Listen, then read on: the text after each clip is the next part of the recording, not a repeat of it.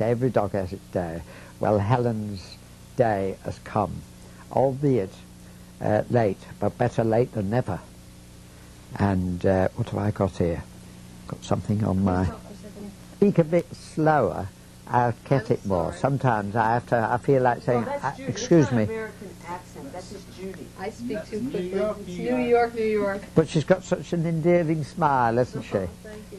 And like your friend Judy, Debbie, yes, yeah. Really?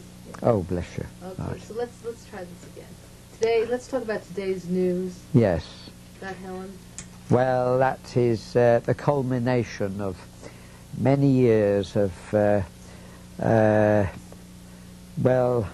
almost despair that she would ever be given the credit for having been such a gifted woman. Instead of that, she was imprisoned and she was persecuted and denigrated and called a fraud, and none of those names or words fitted the woman at all. She was such a simple lady, and but her gift was unique. This century, there's been nobody like her in spiritualism. There's been a lot of mediums, but they couldn't hold a candle to her. And yet she was the most humblest of people. She wasn't slick or clever or devious or like a conjurer was, you know, what do they call it? The quickness of the eye deceives the quickness of the hand deceives the eye, you know, that kind of thing. No, Helen just sat back and let her gift manifest. And believe you me, it was mind-blowing. When you see the things and you see the conversation between the spirit that's fully materialized, normal human being, talking to their loved one, and the two-way conversation taking place, reminiscing about days gone by, years gone by. Nobody in that room would know about all those things. But to listen to it 30 times in one session, you know, 30 different people, all shapes and sizes. Mrs. Duncan couldn't imitate all those people and have the knowledge and the reminiscences that these people were able to share with their loved ones, you see. And it was a wonderful experience, riveting. And if I'd only had one, I couldn't speak with such conviction, but I had many occasions like that. And it wasn't off one day and brilliant another day. It was consistently good, because her guide, Albert, was so proficient and professional and efficient, you know. And he picked the right people out for the person that was coming. He said, there's a gentleman sitting on the 3rd row or something like that. You're 3rd from the left. He says, there's a lady here for you. And in the end it would turn out to be his wife, and they'd be talking together, and they'd embrace before they... She said, oh, she won't, but she's got to go now. And they'd take each other in each other's arms. You've got to be there to witness it. The love and the spontaneous dialogue that takes place. There's nothing rehearsed about it or anything like that. There's nothing like the natural response to a loved one that you've not seen a long time. You're lost for words for a bit, but the spirit isn't lost for words. When my wife materialized to me, I was lost for words, but she wasn't. She filled the empty gaps because time was precious, you see. Time was precious. What does it make you feel like today, the vindication finally? Oh, well, you know, that was my purpose of writing the book. It wasn't to be, I was not a scholar. I'd had a very elementary education. But life has taught me a lot. And adversity and one thing and another does knock all the rough edges off, you know. But the idea of vindicating Helen was the purpose of the book. From the slander, the gossip and everything else that still persisted 35, 40 years after her passing. And people still talked of her as a cheat and a fraud and all that. Well, I had to write this book.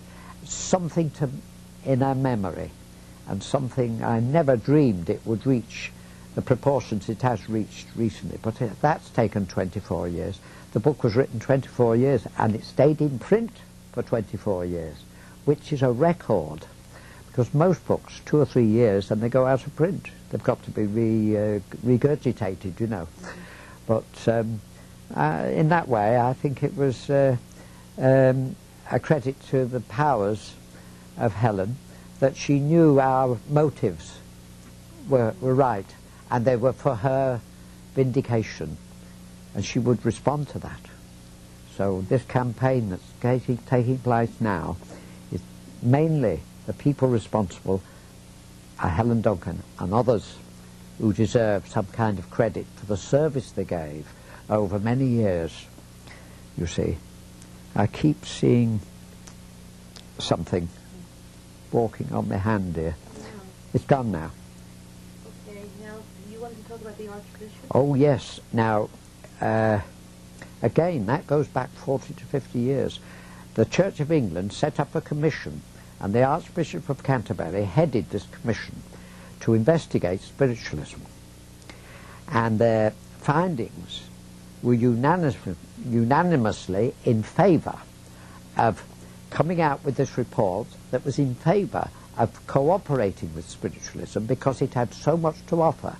The purpose, the meaning of life and the purpose of death, or the purpose of life and the meaning of death. And spiritualism demonstrated there was no death. Let's take that from the top. So could you start in whatever year it was?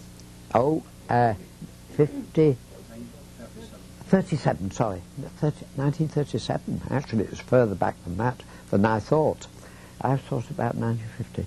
I'm going on just memory or something. But 1937, so it was a long time ago. But that was published.